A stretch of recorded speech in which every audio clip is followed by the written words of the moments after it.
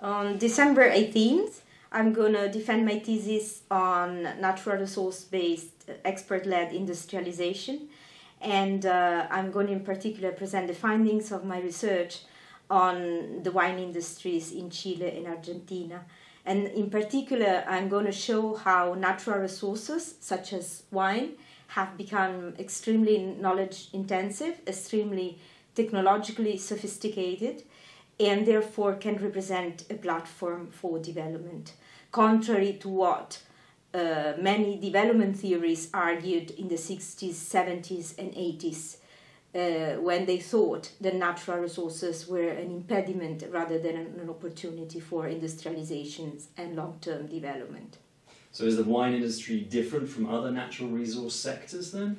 No, it's not. It's just emblematic. I chose wine because it's an industry that's far ahead in a process that scholars have defined as a decommodification, meaning that they're losing their characteristic of being homogenized, standardized, low technology intensive. Now they are becoming increasingly differentiated, customized, specialized goods. They offer opportunity for export diversification and for increasing value added and export price per unit, which normally homogenized, standardized goods do not offer. So wine is at the head of this trend, of this phenomenon, but now coffee, for example, is where wine was 10 years ago. And now nobody's surprised anymore, but until some time ago, one would think that coffee was a commodity, a completely standardized good. But now the fact that it's associated to concepts like vintage plantation or denomination of origin or geographical indication is no surprise anymore, and people start to think it's normal to pay $20 for a cup of Blue Mountain coffee. So wine started this process, coffee is following, cacao, tea, and other natural resources are coming after and following the same path and the same trend. So I chose wine just because it was emblematic of this process. And does it represent a long-term platform for economic growth? Indeed, it may represent a long-term platform for economic growth, provided countries master the technology and the knowledge that characterizes these products increasingly. Namely, part of the knowledge and the technology can be imported, and in the case of Argentina and Chile, it was imported from FDI, a lot of machinery and equipment imports, and flying winemakers, tacit knowledge flows from abroad coming in, but was that mainly from Europe or also from South Africa? Mainly from Europe, but flying winemakers, for example, were coming mainly from Australia and California, which are the leading top New World producers.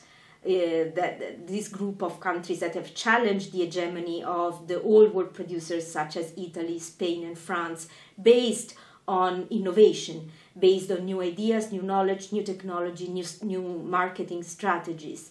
And quite surprisingly, in this group, we find all of a sudden developing countries such as Chile and Argentina, but also, as you said, South Africa. So this for me was the interesting phenomenon. In such a context is not obvious, and in my view it deserved really deeper investigation and a closer look to understand what kind of phenomenon is that, and are developing countries really mastering the technology and creating local tacit knowledge, or are they simply importing from abroad as some you tend so homegrown knowledge? Yes, basically. exactly. Okay, so is this research useful or transferable to other developing countries? I mean, are we likely to see wine booms in the rest of Africa or even Asia? Well, I mean, many countries are developing countries are wine producers, are becoming wine exporters more than we normally tend to think. South Africa is following, but then we have Lebanon, we have Morocco. Lebanon is a big producer, and certainly China is a major actor, which is a large producer but not a large exporter. So it is transferable to developing countries, certainly for wine, but also for whatever developing countries which decides to use natural resources as a base, as a platform for development. So that understands that the natural resources are bringing along the new techno-economic paradigm, that the new technological revolution will be around, very likely, and that's what I argue, around natural resources, but natural resources that are not raw commodities, but are very sophisticated, technological intensive products. Okay, and what about your future plans with this research? Where do you plan to take it? I plan to operationalize it, so hopefully I will be able in my work at the UN to implement projects for the creation of business linkages in natural resource-based sector. That could be agricultural commodities, processing agricultural commodities, but also mineral-based products such as mining or oil, which are normally considered enclave industries characterized by very low linkages. But we know that the potential for creating backward and forward linkages in developing countries is very high, and this is the way really for those economies to take full advantage of the extraction and then the processing of natural resources. Fulvia, thank you very much.